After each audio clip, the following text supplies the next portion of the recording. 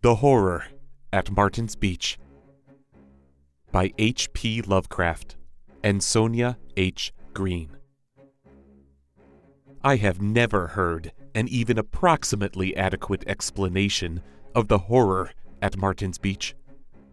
Despite the large number of witnesses, no two accounts agree, and the testimony taken by local authorities contains the most amazing discrepancies. Perhaps this haziness is natural in view of the unheard-of character of the horror itself, the almost paralytic terror of all who saw it, and the efforts made by the fashionable Wavecrest Inn to hush it up after the publicity created by Professor Alton's article, "Are Hypnotic Powers Confined to Recognized Humanity?" Against all these obstacles, I am striving to present a coherent version, for I beheld the hideous occurrence and believe it should be known in view of the appalling possibilities it suggests. Martin's Beach is once more popular as a watering place, but I shudder when I think of it. Indeed, I cannot look at the ocean at all now without shuddering. Fate is not always without a sense of drama and climax, hence the terrible happening of August 8, 1922. Swiftly followed a period of minor and agreeably wonder-fraught excitement at Martin's Beach. On May 17, the crew of the fishing smack Alma of Gloucester, under Captain James P. Orne, killed, after a battle of nearly 40 hours, a marine monster whose size and aspect produced the greatest possible stir in scientific circles and caused certain Boston naturalists to take every precaution for its taxidermic preservation. The object was some 50 feet in length, of roughly cylindrical shape, and about 10 feet in diameter. It was unmistakably a gilt fish in its major affiliations, but with certain curious modifications, such as rudimentary forelegs and six-toed feet in place of pectoral fins, which prompted the widest speculation. Its extraordinary mouth, its thick and scaly hide, and its single, deep-set eye were wonders scarcely less remarkable than its colossal dimensions. And when the naturalists pronounced it an infant organism, which could not have been hatched more than a few days, public interest mounted to extraordinary heights. Captain Orne, with typical Yankee shrewdness, obtained a vessel large enough to hold the object in its hull, and arranged for the exhibition of his prize. With judicious carpentry, he prepared what amounted to an excellent marine museum, and, sailing south to the wealthy resort district of Martin's Beach, anchored at the hotel wharf and reaped a harvest of admission fees. The intrinsic marvelousness of the object, and the importance which it clearly bore in the minds of many scientific visitors from near and far, combined to make it the season's sensation. That it was absolutely unique to a scientifically revolutionary degree, was well understood. The naturalists had shown plainly that it radically differed from the similarly immense fish caught off the Florida coast, that, while it was obviously an inhabitant of almost incredible depths, perhaps thousands of feet, its brain and principal organs indicated a development startlingly vast, and out of all proportion to anything hitherto associated with the fish tribe. On the morning of July 20, the sensation was increased by the loss of the vessel and its strange treasure. In the storm of the preceding night, it had broken from its moorings and vanished forever from the sight of man, carrying with it the guard who had slept aboard, despite the threatening weather.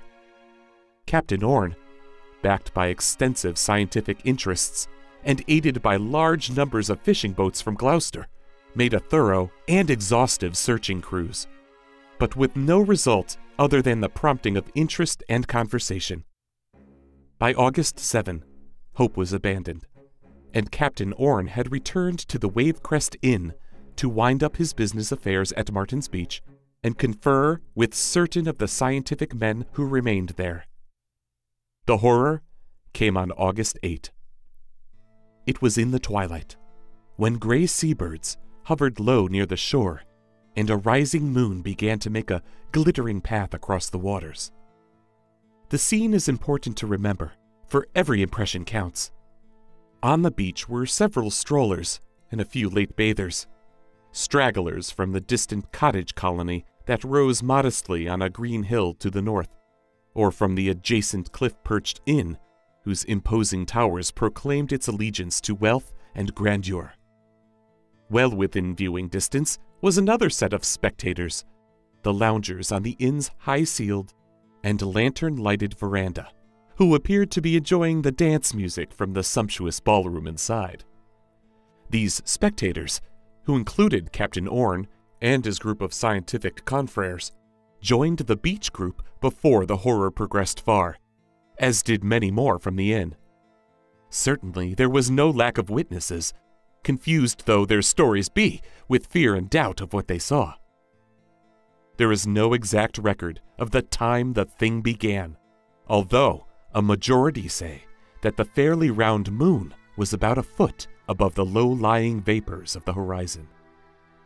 They mentioned the moon because what they saw seemed subtly connected with it, a sort of stealthy, deliberate, menacing ripple which rolled in from the far skyline along the shimmering lane of reflected moonbeams, yet which seemed to subside before it reached the shore. Many did not notice this ripple until reminded by later events, but it seems to have been very marked, differing in height and motion from the normal waves around it. Some called it cunning and calculating. And as it died away craftily by the black reefs afar out, here suddenly came belching up out of the glitter-streaked brine a cry of death, a scream of anguish and despair that moved pity even while it mocked it. First to respond to the cry were the two lifeguards then on duty, sturdy fellows in white bathing attire, with their calling proclaimed in large red letters across their chests. Accustomed as they were to rescue work, and to the screams of the drowning, they could find nothing familiar in the unearthly ululation. Yet with a trained sense of duty, they ignored the strangeness and proceeded to follow their usual course. Hastily seizing an air cushion, which with its attached coil of rope lay always at hand, one of them ran swiftly along the shore to the scene of the gathering crowd, whence, after whirling it about to gain momentum, he flung the hollow disc far out in the direction from which the sound had come. As the cushion disappeared in the waves, the crowd curiously awaited a sight of the hapless being whose distress had been so great, eager to see the rescue made by the massive rope. But that rescue was soon acknowledged to be no swift and easy matter. For, pull as they might on the rope, the two muscular guards could not move the object at the other end. Instead, they found that object pulling with equal or even greater force in the very opposite direction, till in a few seconds they were dragged off their feet and into the water by the strange power which had seized on the proffered life-preserver. One of them, recovering himself, called immediately for help from the crowd on the shore, to whom he flung the remaining coil of rope, and in a moment the guards were seconded by all the hardier men, among whom Captain Orne was foremost. More than a dozen strong hands were now tugging desperately at the stout line, yet wholly without avail. Hard as they tugged, the strange force at the other end tugged harder, and since neither side relaxed for an instant, the rope became rigid as steel with the enormous strain. The struggling participants, as well as the spectators, were by this time consumed with curiosity as to the nature of the force in the sea. The idea of a drowning man had long been dismissed, and hints of whales, submarines, monsters, and demons now passed freely around. Where humanity had first led the rescuers, wonder kept them at their task, and they hauled with a grim determination to uncover the mystery. It being decided at last that a whale must have swallowed the air cushion, Captain Orne, as a natural leader, shouted to those on the shore that a boat must be obtained in order to approach, harpoon, and land the unseen Leviathan. Several men at once prepared to scatter in quest of a suitable craft, while others came to supplant the captain at the straining rope, since his place was logically with whatever boat party might be formed. His own idea of the situation was very broad, and by no means limited to whales. Since he had to do with a monster so much stranger, he wondered what might be the acts and manifestations of an adult of the species of which the 50-foot creature had been the merest infant. And now there developed with appalling suddenness the crucial fact which changed the entire scene from one of wonder to one of horror, and dazed with fright the assembled band of toilers and onlookers. Captain Orne, turning to leave his post at the rope, found his hands held in their place with unaccountable strength, and in a moment he realized that he was unable to let go of the rope.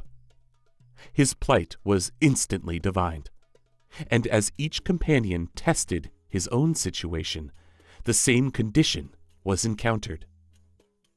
The fact could not be denied. Every struggler was irresistibly held in some mysterious bondage to the hempen line which was slowly, hideously, and relentlessly pulling them out to sea. Speechless horror ensued, a horror in which the spectators were petrified to utter inaction and mental chaos. Their complete demoralization is reflected in the conflicting accounts they give and the sheepish excuses they offer for their seemingly callous inertia. I was one of them. And no. Even the strugglers, after a few frantic screams and futile groans, succumbed to the paralyzing influence and kept silent and fatalistic in the face of unknown powers. There they stood in the pallid moonlight, blindly pulling against a spectral doom and swaying monotonously backward and forward as the water rose first to their knees, then to their hips. The moon went partly under a cloud, and in the half-light the line of swaying men resembled some sinister and gigantic centipede, writhing in the clutch of a terrible, creeping death. Harder and harder grew the rope, as the tug in both directions increased, and the strands swelled with the undisturbed soaking of the rising waves. Slowly the tide advanced, till the sands, so lately peopled by laughing children and whispering lovers, were now swallowed by the inexorable flow. The herd of panic-stricken watchers surged blindly forward as the water crept above their feet, while the frightful line of strugglers swayed hideously on. Half submerged, and now at a substantial distance from their audience, silence was complete. The crowd, having gained a huddling place beyond reach of the tide, stared in mute fascination, without offering a word of advice or encouragement, or attempting any kind of resistance. There was in the air a nightmare fear of impending evils, such as the world had never before known. Minutes seemed lengthened into hours, and still that human snake of swaying torsos was seen above the fast-rising tide. Rhythmically, it undulated, slowly, horribly, with the seal of doom upon it. Thicker clouds now passed over the ascending moon, and the glittering path on the waters faded nearly out. Very dimly writhed the serpentine line of nodding heads, with now and then the livid face of a backward-glancing victim gleaming pale in the darkness. Faster and faster gathered the clouds, till at length their angry rifts shot down sharp tongues of febrile flame. Thunders rolled, softly at first, yet soon increasing to a deafening, maddening intensity. Then came a culminating crash, a shock whose reverberations seemed to shake land and sea alike, and on its heels a cloudburst whose drenching violence empowered the darkened world as if the heavens themselves had opened to pour forth a vindictive torrent. The spectators, instinctively acting despite the absence of conscious and coherent thought, now retreated up the cliff steps to the hotel veranda. Rumors had reached the guests inside, so that the refugees found a state of terror nearly equal to their own. I think a few frightened words were uttered, but cannot be sure. Some, who were staying at the inn, retired in terror to their rooms, while others remained to watch the fast-sinking victims as the line of bobbing heads showed above the mounting waves in the fitful lighting flashes. I recall thinking of those heads, and the bulging eyes they must contain, eyes that might well reflect all the fright, panic, and delirium of a malignant universe, all the sorrow, sin, and misery, blasted hopes and unfulfilled desires, fear, loathing, and anguish of the ages since time's beginning, eyes alight with all the soul-racking pain of eternally blazing infernos. And as I gazed out beyond the heads, my fancy conjured up still another eye, a single eye, equally alight, yet with a purpose so revolting to my brain that the vision soon passed. Held in the clutches of an unknown vice, the line of the damned dragged on, their silent screams and unuttered prayers known only to the demons of the black waves and the night wind. There now burst from the infuriate sky such a mad cataclysm of satanic sound that even the former crash seemed dwarfed. Amidst a blinding glare of descending fire, the voice of heaven resounded with the blasphemies of hell, and the mingled agony of all the lost reverberated in one apocalyptic, planet-rending peal of cyclopean din. It was the end of the storm, for with uncanny suddenness, the rain ceased, and the moon once more cast her pallid beams on a strangely quieted sea. There was no line of bobbing heads now. The waters were calm and deserted, and broken only by the fading ripples of what seemed to be a whirlpool far out in the path of the moonlight whence the strange cry had first come. But as I looked along that treacherous lane of silvery sheen, with fancy fevered and senses overwrought, there trickled upon my ears from some abysmal, sunken waste the faint and sinister echoes of a laugh.